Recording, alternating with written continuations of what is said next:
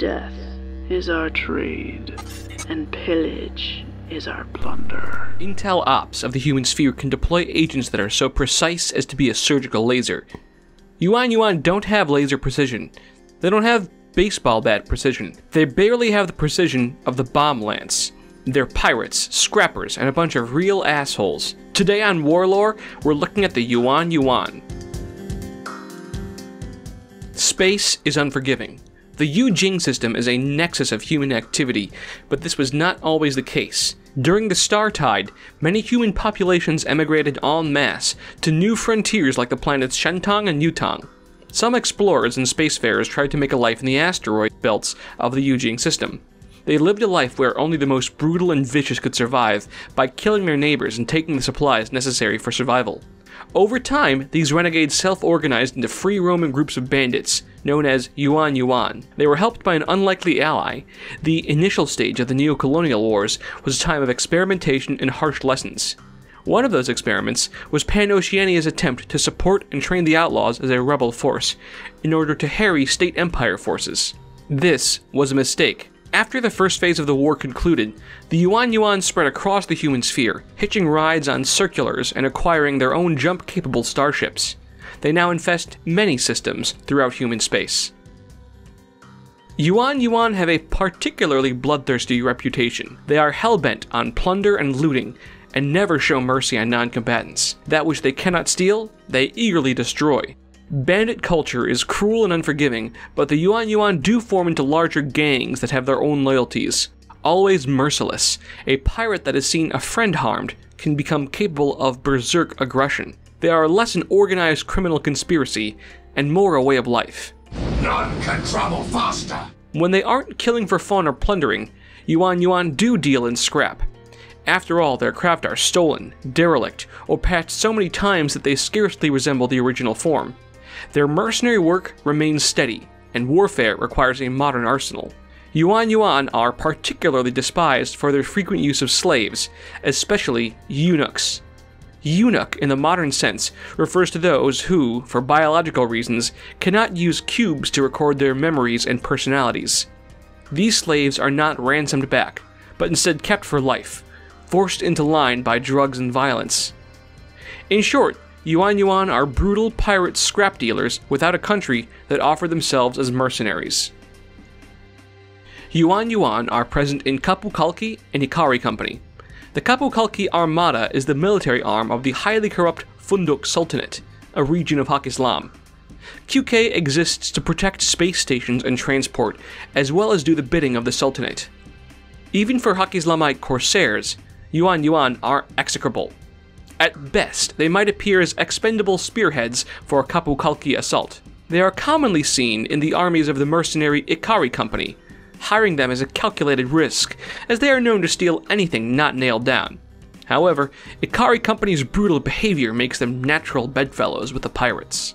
Yuan Yuan are experienced in space combat, which operates in close quarters and often in freefall.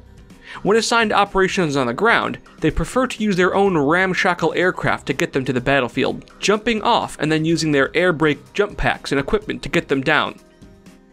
Did you like that clip? That's from a video game called Apex Legends. I occasionally stream it on Twitch, and I've got a link below to my Twitch page. Streaming is easier than making videos on Wargame lore though, but making videos is more rewarding.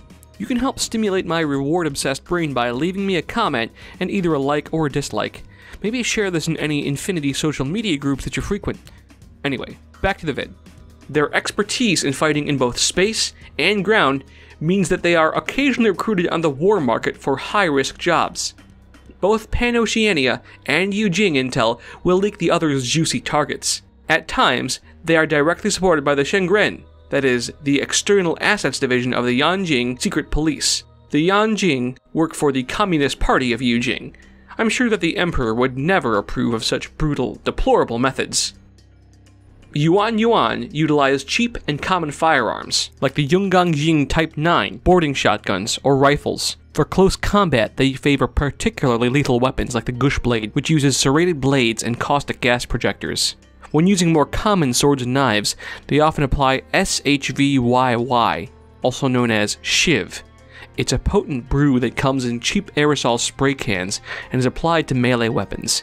It makes their blades particularly lethal to unarmored enemies like non-combatants. It's also dangerous to apply and inhale, which is why you should always use protection whenever you're priming miniatures.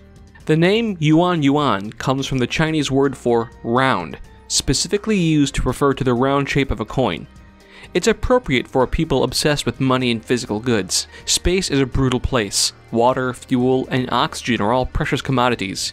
Once the Yuan Yuan got their hands on more impressive spacecraft, though, they graduated from bandits to true pirates. Yuan Yuan are fun little models. These two are really classic, and I would love to get my hands on them. I love the color schemes on both of these. They're classic early 2nd edition Infinity miniatures. Despite only being playable in Kapu Kalki and Akari Company, we've got quite a few Yuan Yuan models available. In addition to the 2 normal ones, Operation Red Veil came with an exclusive Yuan Yuan model with a boarding shotgun. I like that he's got the PanO model, probably looted from some poor Akali. Battle Foam even released a special Yuan Yuan miniature. I'm not sure how you got it, but it probably involved buying Battle Foam. Last but not least, there is no Yuan Yuan more dangerous than the fat Yuan Yuan. The model originated as a joke on the old Infinity forums. People joked about giving him explosive airborne deployment just like the Cascuda. The idea of a space pirate dropping from the sky, cracking the earth, and raining death while enjoying ramen stuck with Corvus Beli, and eventually they released not one, but several fat Yuan Yuan models in the spirit of the joke. He even got the Christmas release, that's him on a motorcycle, and a Luxumbra bust. Wow, that guy gets around. He's even in the Defiance board game. Because Yuan Yuan have booty, you never know quite what you're going to get. Maybe they've got higher armor, maybe they've got a heavy machine gun, who can say? Because they're so cheap though, they're just fun to bring. Having an 8-point model show up in your opponent's deployment zone is hard to resist. In previous editions of Infinity, Yuan Yuan had a unique version of airborne deployment. Not only do they have to try and jump from their aircraft, they did it at reduced pH. Although the rules are changed, they still drop at a pH of 11. Yuan Yuan aren't used in many armies, but they really fit the role of heartless space pirates. They're scary, a little humorous, and ramshackle. They make great fill-ins in any Infinity RPG session. Thanks again for watching WarLore. In the future, I'd like to alternate between concepts like Aleph and units like the Yuan Yuan, which are a little bit faster and easier to do. These videos are all way more work than they should be, so it would mean a lot to me if you liked and subscribed.